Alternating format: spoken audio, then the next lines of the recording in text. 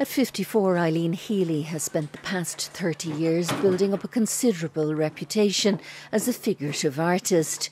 She's a musician too, but her income as someone working in the arts is unpredictable, and she's found it impossible to secure a mortgage. I've tried to get a mortgage and they just won't acknowledge really my career, I suppose, or my wages, or that it just doesn't fit the bill.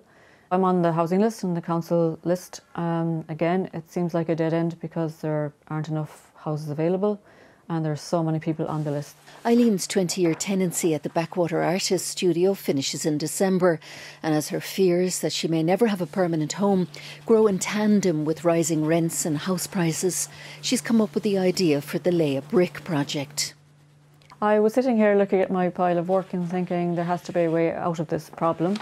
And why not use my own creativity and my own talent to try and get me out of this situation and help me along.